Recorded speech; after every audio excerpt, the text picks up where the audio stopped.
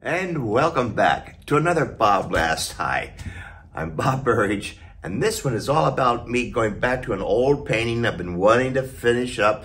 It's been hanging around for about a year. This is a painting of my drip trees. You probably have seen me do this before. I put a whole lot of paint up on the top, let it drip down, and voila, I've got some trees. Now, I don't want to get all these drips as a tree trunk, so I'm going to get rid of some of them. Big brush, work on the skyline a little bit more, and develop the color to more closer to my color wheel. All right, I'm so excited to get back into this painting here, and it's pretty dramatic right now, but I want to kind of clean it up a little bit and make it my trees, my drip trees.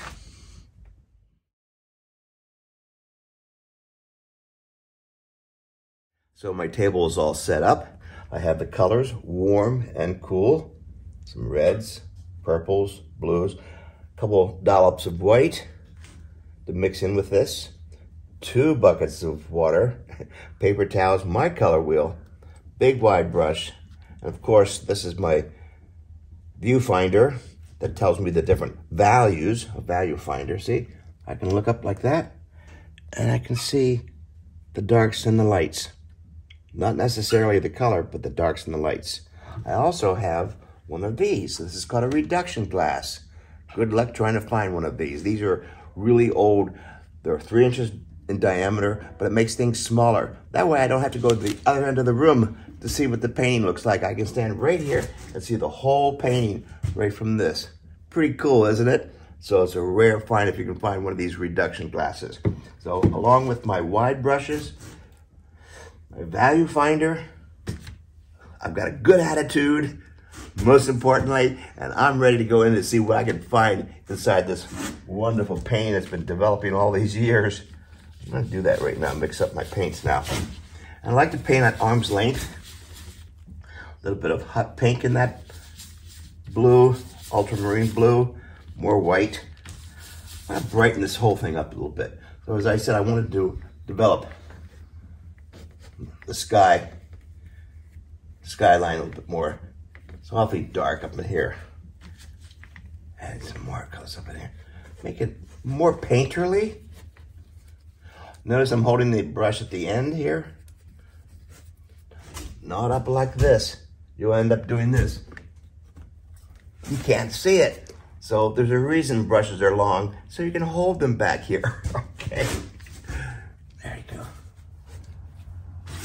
Plenty of room. Nothing else is on the table to interfere with my thinking. If there is any thinking in here. Anyway, that's the beginning. Bring some of that color down into here too.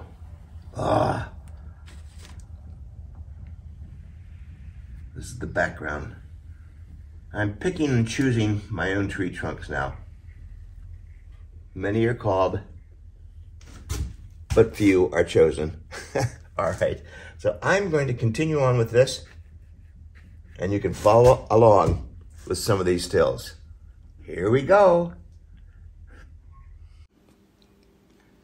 Starting with a light blue opaque mixture of titanium white and some blue, I paint out some of the trees in the skyline that just don't need to be there. Make the skyline a little bit more interesting. And then halfway down, also some more of that blue, and start to develop the tree trunks. Remember to paint all over. And while I'm doing that, don't stay in one place too long, I start to develop the bottom of the ground all the way across with a yellow line.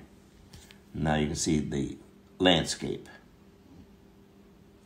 So after applying all that wet, wonderful acrylic, rubbing alcohol, isopropyl rubbing alcohol is sprayed on some of the wet areas, which kind of breaks it apart, makes it splashy, and has a nice effect, and actually starts to create sky holes along the way. Now I use paper towels. I fold them in half and a half again. They're one of my favorite tools for wiping away the wet paint. So I like wiping it away, putting it in, wiping it away, put it in. Now all those paper towels, we're gonna have a lot of paint on them. I use them later on in my collage work. Cool, huh? And throughout all of these processes, different layering effects, I use a red value finder, red sheet of plexiglass. I can see through it, and what it does, it eliminates all the color, and all you see are the darks and lights and the contrast. So no color, just the darks and lights. Great way to looking at your contrast. Here I'm emphasizing the focal point by kicking up a little bit of that blue by adding some more of that luminous pink opera into the blue, just to give it some je ne sais quoi. I love doing that with that pink. So I've really made the focal point pretty obvious here and letting it also drip down. Hot blues and some of the pinks on top of all the warm background. Now we have this cool color coming forward. Boy, you can't miss that. But it was just a little bit too big. So I started wiping away. Again, using the alcohol and scraping and wiping it away like we just previously shown you. So it's a great start to kind of almost getting closer to the finished painting.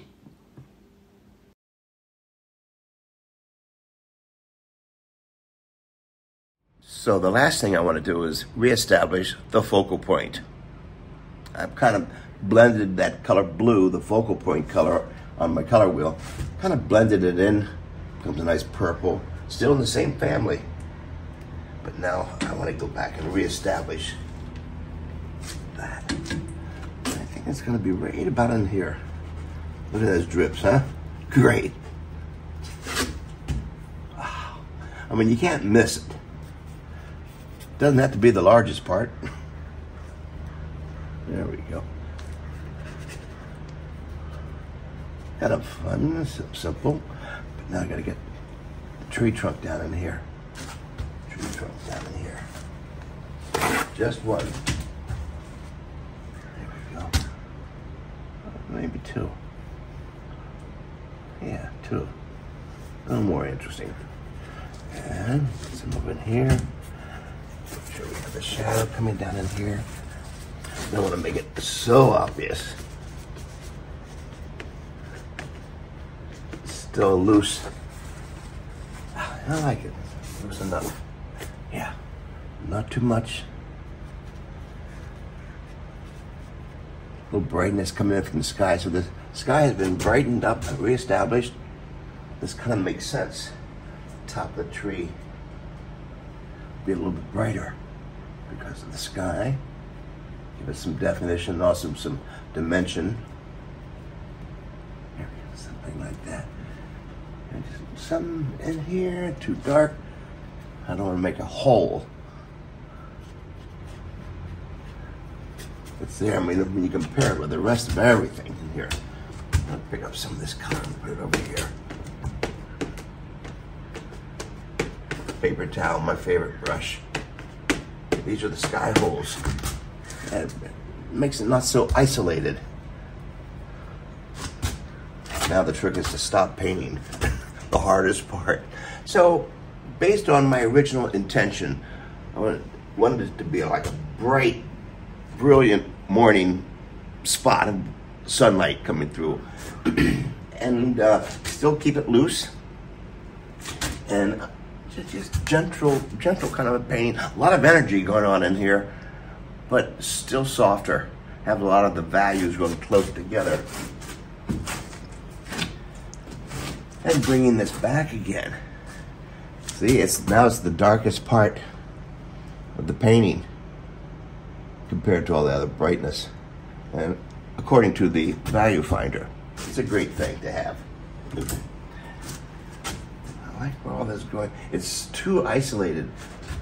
So I'm just trying to bring some of this color in here. Yeah, it was too isolated, that blue. Better. Bring it over here. Pulls the painting together a bit more. And now to wipe some of it away. Away from the sunlight.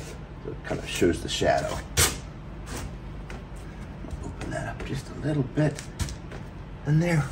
Now it's time for me to stand back and really sit down and really look at it.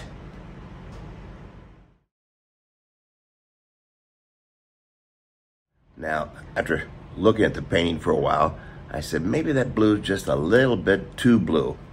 All right, so with some luminous opera, my favorite Holbein color, open it up. Yeah, much better. It's more homogeneous with the rest of the painting, too. It was too isolated. You know, I saw that only because I sat down, stopped, and looked at it. Don't be afraid to look at your painting. I'm going to bring it up even up here. Huh, much better, I think. Now, I know some of you might say, stop, stop, stop. Well, then it becomes your painting. Let me go through this by myself and figure it out. Yeah. The trick here is to keep painting here, I think, and stopping and looking at it every once in a while. Just enough. Just enough. I like it. Just enough to say, hey, I'm the focal point, especially when you compare it to all the hot colors, according to my color wheel, and then blue's the focal point. Bam, there you go. This is going to be fun.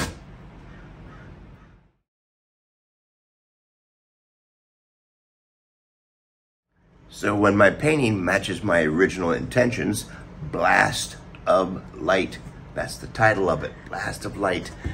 And then I go back and do the check with my color wheel.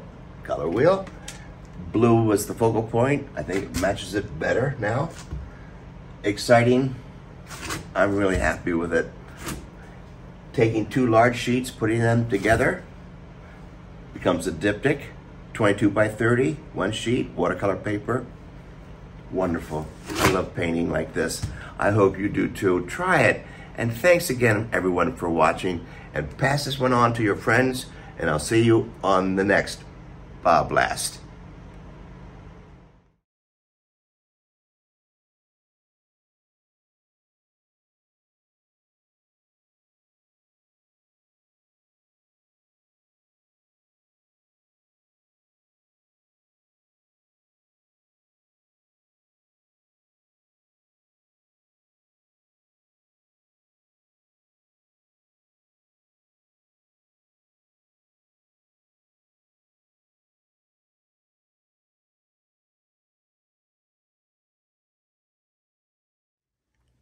Hi there, I'm Bob Burridge, a painter. And guess what? I'm going to be painting and teaching at the Dillmans, a 4-day loosen up. Don't we all want to loosen up?